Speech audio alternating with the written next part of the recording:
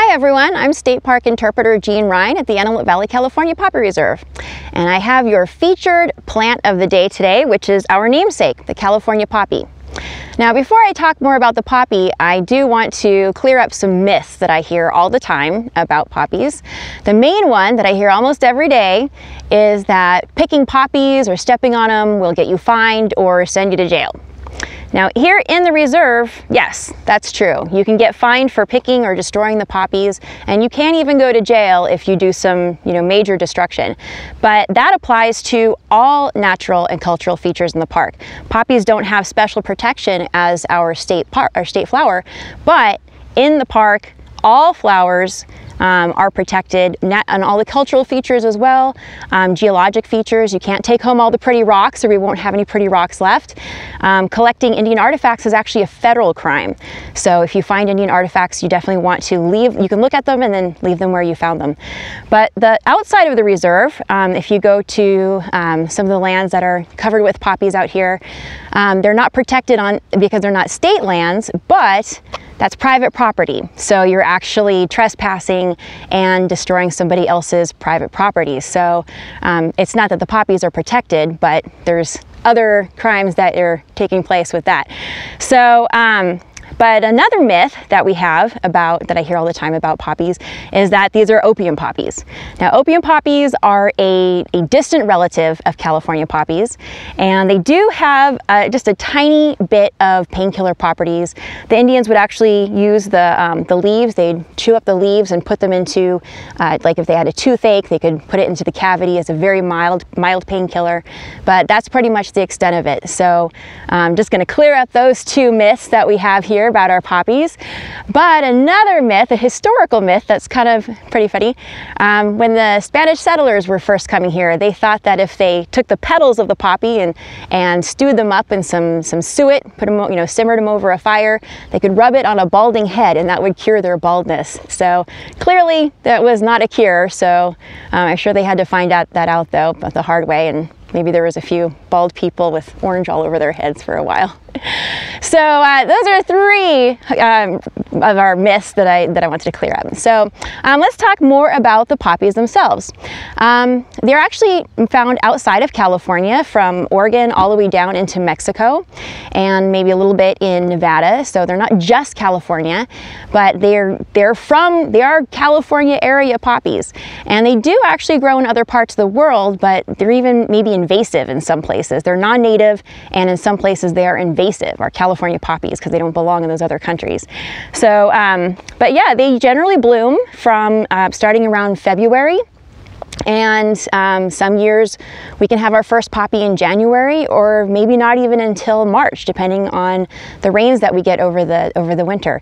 And it's not the amount of precipitation that we get, the rainfall level, it's the timing of it. We need to have those rains in like October or November, so those poppies can start sprouting, get their roots into the ground, and then by the time it warms up, then they've established their root system and they can tolerate our California drought conditions as things warm up.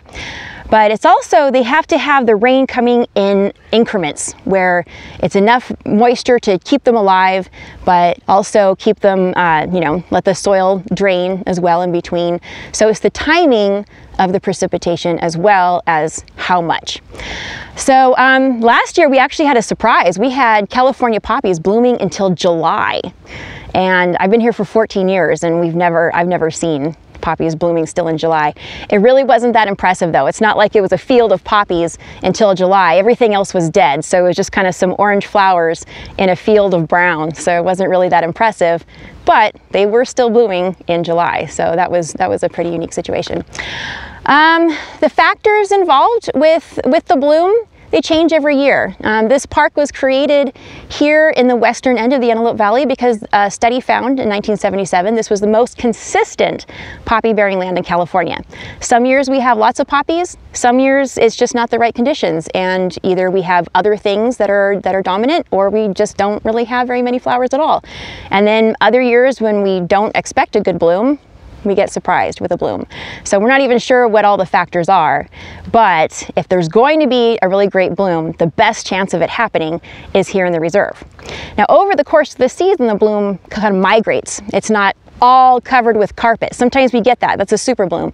But generally it starts on the south facing slopes where they get that early sun in the season. And then as the season progresses, these poppies will start to fade as the flat areas will start to bloom. And then as the season continues to warm up, the north sides will start to bloom where the sun is just kind of getting up over and reaching onto those north facing slopes. So the bloom itself progresses over the season. We have noticed a change in our peak though.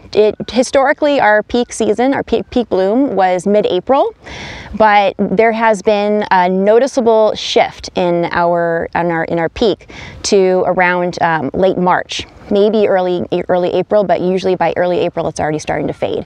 So you know, that is an average, but the average has definitely made a marked change towards earlier in the season.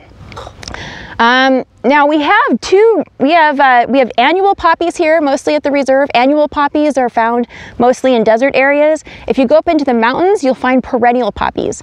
Perennial poppies are like bush poppies. They're a large plant. That one plant will have a lot of flowers on it. Our annual poppies here, you'll have a lot of smaller plants together that make that really big carpet effect.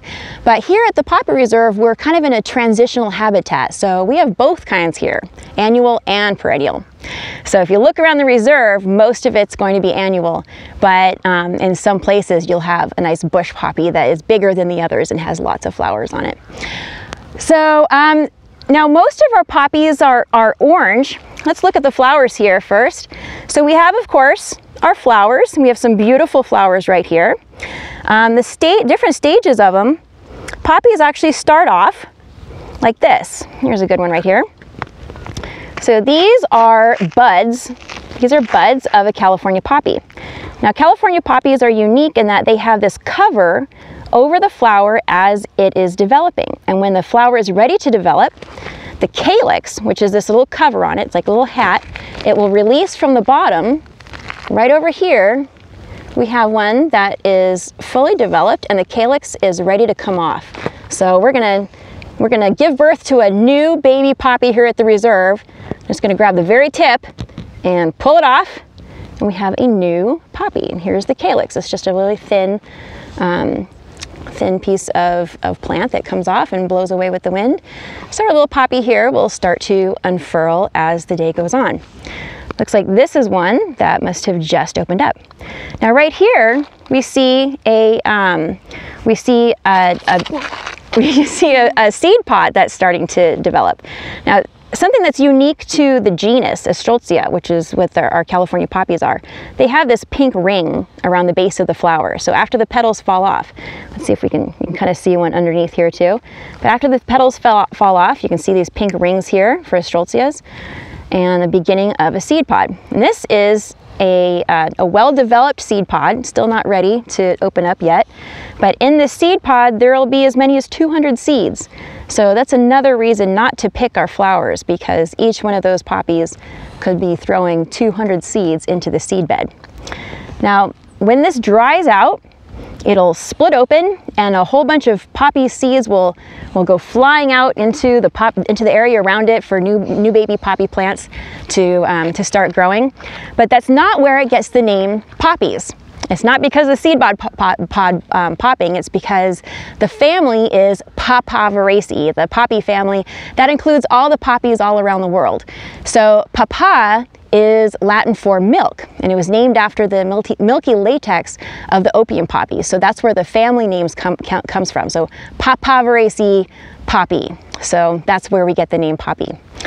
Now, poppies are not just orange.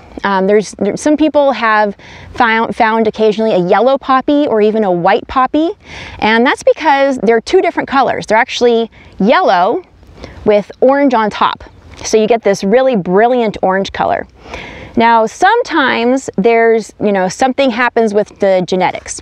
Maybe the gene for the color was not correctly developed, or maybe the gene for the expression of that color, the gene for the color is there, but it was never told to express itself to like show that color.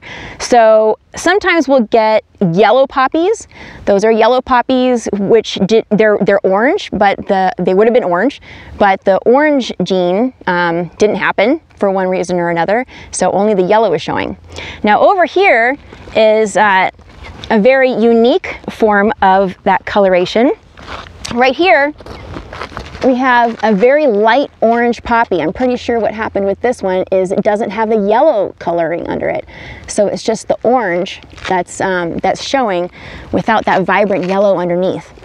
Now, as the season progresses, we will have more poppies that are becoming yellow around the edges, and I don't see any yet.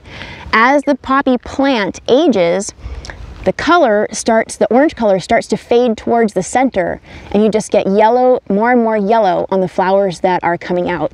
And that's just what happens as the plant is aging during the season. So by the end of the season, like when we had those poppies blooming in July, all the poppies coming out were small and very yellow. They're not a different kind of poppy. They are just what happens over the season. So let's see, what else to tell you about poppies? Oh, something else that's important to know. The poppies close up at night. We get a lot of people who come out here in the evening and want to get an epic picture of brilliant orange poppies with a gorgeous desert sunset, and they're disappointed to find out that around 4 or 4:30 they actually curl up and go to sleep. One of the Spanish names for them, the main Spanish name is amapola, but another Spanish name is dormidera, or sleepy one, because they curl up. But they also don't open up in the morning until about 55 degrees. So if it's cold in the morning, don't come out. It's gonna be a bunch of curled up poppies. So yeah, they're kind of finicky that way. I think that they stay curled up because if it's too cold for their pollinators to come out, then there's no use in being open and just being whipped around by those desert winds. So they curl up to protect themselves until their pollinators can come out. Let's see, another thing to tell you about is the pollinators. We don't get a lot of bees in the fields of poppy here. It's because poppies don't actually have a lot of nectar in it, so we don't get a lot of bees on the poppies. But if you come over here, oh, we just left, we had a beetle. Oh wait, here's one.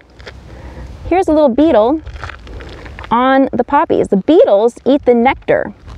I'm sorry, they eat the pollen. And when they're eating the pollen, they're also inadvertently transferring the pollen between different plants. So we can see some of the pollen on the petal here. There's a beetle, he's got some pollen on him, he's eating some, flying to another flower, and that helps to pollinate the other poppies.